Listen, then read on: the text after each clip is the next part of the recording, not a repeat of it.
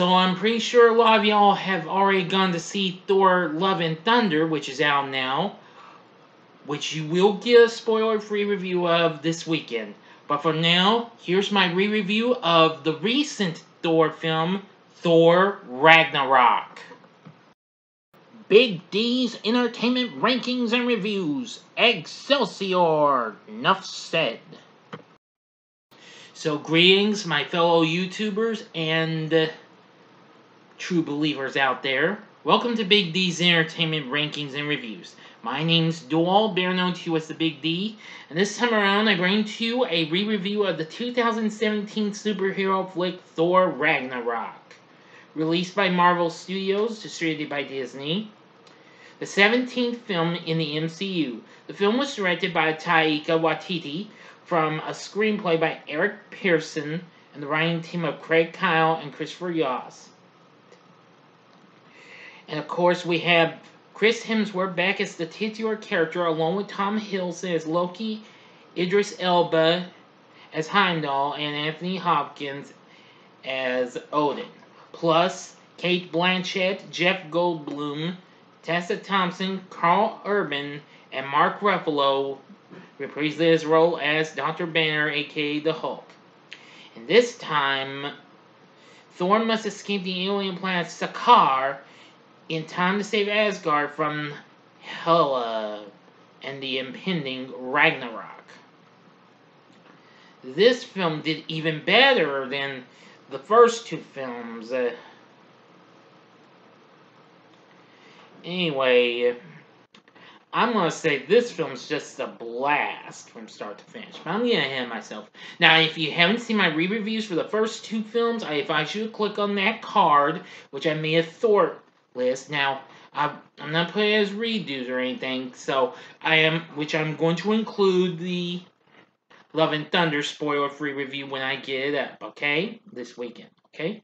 I'll give you a few seconds to click on that, just in case you might have missed those two reviews, re-reviews, that is, or see them again if you'd like.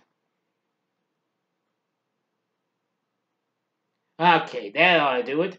Okay, on with the story. 2 years after the Battle of Sokovia, Thor is imprisoned by the fire demon Surtur, who reveals that Thor's father, Odin, is no longer on Asgard. He explains that the realm will soon be destroyed during the prophesied Ragnarok, once Surtur unites his crown with the eternal flame that burns in Odin's vault. Thor frees himself, defeats Surtur, and takes his crown, believing he has prevented Ragnarok. Yeah, just 4 or 5 minutes into this movie, and it already starts out being good. Especially when they start playing Led Zeppelin's Immigrant Song. Really something. Okay, back to the story. Thor returns to Asgard to find Heimdall gone and his estranged brother Loki posing as Odin. After exposing Loki, Thor forces him to find their father, and with directions from Stephen Strange at the Sanctum Sanctorum in New York City, they locate Odin in Norway. Odin explains that he is dying, and Ragnarok is imminent despite Thor's efforts to prevent it, and his passing will free his firstborn child, Hela, from a prison she was sealed in long ago. Hela was the leader of Asgard's armies, conquering the 9 realms with Odin. But he imprisoned her and wrote her out of history after fearing that she had become too ambitious and powerful. Odin dies as Thor and Loki look on, and Hela appears, destroying Thor's hammer, Mjolnir. She pursues the two as they attempt to flee through the Bifrost Bridge, forcing them out into space. Arriving in Asgard, she defeats its army and kills the Warriors 3. She then resurrects the ancient dead who once fought with her, including her giant wolf Fenris, and appoints the Asgardian Scourge as her executioner. Hela plans to use the Bifrost to expand Asgard's empire, but Heimdall sneaks in, takes the sword that controls the Bifrost, and begins hiding other Asgardians. Thor crash lands on Sakaar, a garbage planet surrounded by wormholes. A slave trader designated Scrapper 142 subdues him when obedience disc and sells him as a gladiator to Sakar's ruler, the Grandmaster, with whom Loki has already ingratiated himself. Thor recognizes 142 as a Valkyrie, one of a legendary force of female warriors who were killed by Hela eons ago. Thor is forced to compete in the Grandmaster's contest of champions, facing his old friend, the Hulk. Summoning lightning, Thor gets the upper hand, but the Grandmaster sabotages the fight to ensure Hulk's victory. Still enslaved after the fight, Thor attempts to convince Hulk in 142 to help him save Asgard, but neither is willing. He soon manages to escape the palace and finds the Quinjet that brought the Hulk to Sakar. Hulk follows Thor to the Quinjet, where a recording on Natasha Romanoff causes him to transform back into Bruce Banner for the first time since Sokovia. The Grandmaster orders 142 and Loki to find Thor and Hulk, but the pair come to blows and Loki forces her to relive the deaths of her Valkyrie companions at the hands of Hela. Deciding to help Thor, she takes Loki captive. Unwilling to be left behind, Loki provides the group with the means to steal one of the Grandmaster's ships. Then they liberate the other gladiators who were incited by two aliens named Korg and Meek to stage a revolution. Loki again attempts to betray his bird, but Thor anticipates this and incapacitates him, leaving him behind where Korg, Meek, and the gladiators soon find him. Now for the final act and ending. You know the procedure. 5 seconds of this video. If you've seen the movie, please continue on. Let's do this. Oh yeah, don't forget to go to the description box. Fast forward. I think you knew that already. Alright, you've been warned. Thor, Banner, and 142 escape through a wormhole to Asgard, where Hela's forces attack Heimdall and the remaining Asgardians in pursuit of the sword that controls Bifrost. Banner transforms into Hulk again, defeating Fenris, while Thor and 142 fight Hela and her warriors. Loki and the gladiators arrive to rescue the citizens, and the repentant Scourge sacrifices himself to enable their escape. Thor, facing Hela, loses his right eye and then has a vision of Odin that helps him realize only Ragnarok can stop her. He sends Loki to retrieve Surtur's crown and place it in the eternal flame. Surtur is reborn and destroys Asgard, killing Hela as the refugees flee. Aboard the Grandmaster's spaceship, Thor, now king, reconciles with Loki and decides to take his people to Earth. In the story. But, you guessed it, in a mid-credit scene, they are intercepted by a large spacecraft. And then, in a post-credit scene, the overthrown Grandmaster is confronted by his former subjects. And that's that. Enough said. So what did I think of Thor Ragnarok? Well, what can I say? I love this. I have an even bigger blast from being out even the first film. Anyway, the film was really something. Yes. And this film, with the Hulk in this film allowed elements from the Planet Hulk 2006 comic storyline to be adapted into this. And I gotta say, that's really something. Anyway, the film received praise for its acting and Watiti's direction.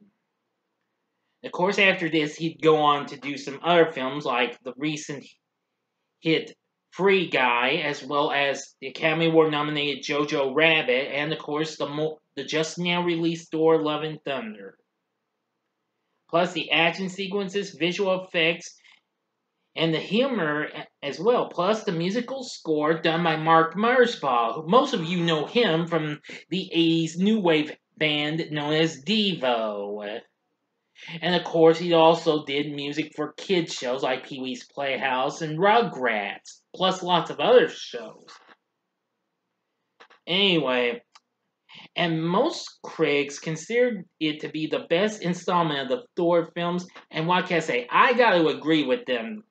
As much as I do like the original, and don't get me wrong, I did like, well, the previous film of the Dark World, considering it was mixed and what have you.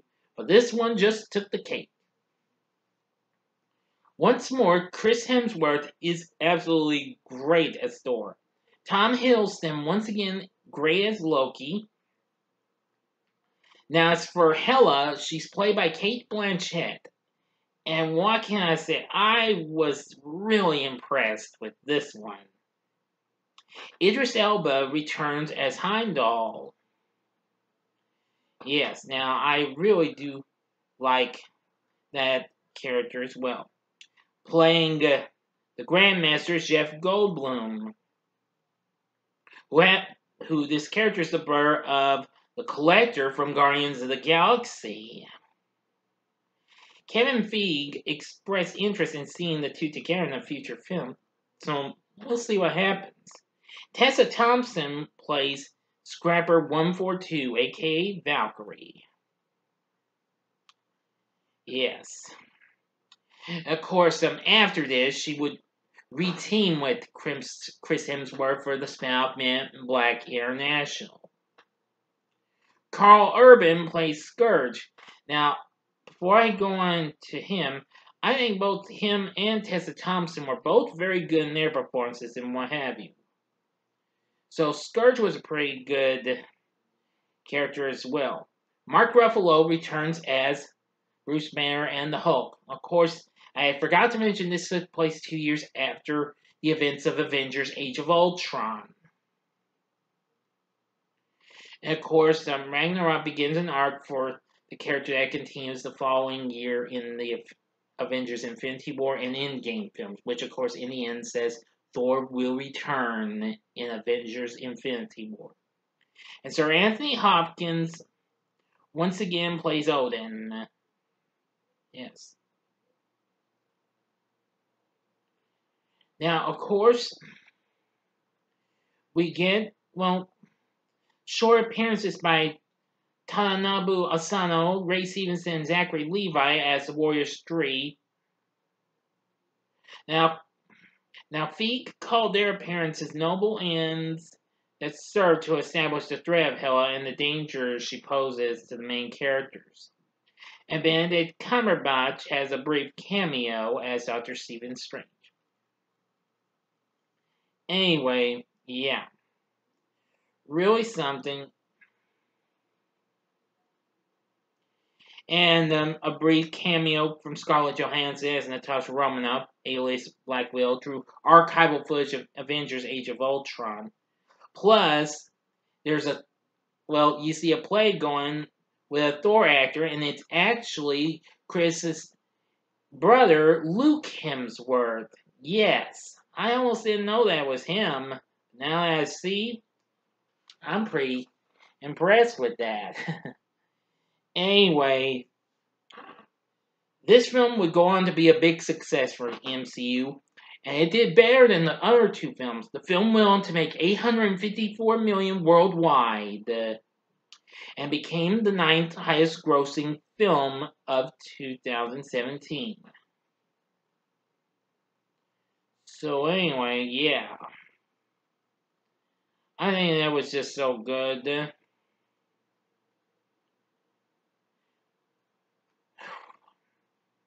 Anyway. And now, of course, we will see the God of Thunder back in Love and Thunder. Which, unfortunately, hasn't been getting much good response. It's almost coming close to getting the same score on the tomato meter as The Dark World has. But I'm wishing the best of luck it doesn't lose fresh status and start round 2 of the film that's going Ryan, what have you. And oh no, I'm sorry, I'm getting ahead of myself. I'm sorry, I'm getting too far ahead of myself. My bad.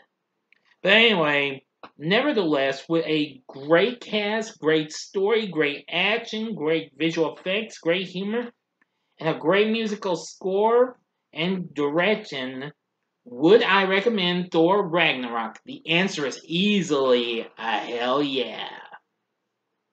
Definitely look into Thor Ragnarok. Watch this and you will not be disappointed. This is definitely a blast from start to finish. So, what are your thoughts on Thor Ragnarok? Please tell me in the comment section below. If you like this video, click the like button, subscribe to my channel, and be a part of the Big D Nation. And stay tuned because I will have the spoiler-free review of Thor Love and Thunder premiere on Sunday, okay? And next time you will get a review of Disney sci-fi classic Tron for its 40th anniversary. And of course you'll get the Pac-Man Saturday morning TV log as well. Anyway, that'll do it. Thanks for watching, and if you like this, consider checking out the re-reviews for these other films from Marvel. In the upper left-hand corner is my re-review of Spider-Man 2 from 2004. The upper right-hand corner is my re-review of Spider-Man 3 from 2007. Or if you would like something else, go to the bottom left-hand corner and see my spoiler-free review for a recent film that had, well, Taika Waititi, and that would be Free Guy from last year.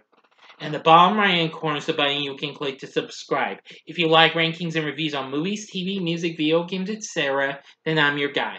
Thanks for watching, and until next time, I'm the Big D saying, see ya and Excelsior! Bye now.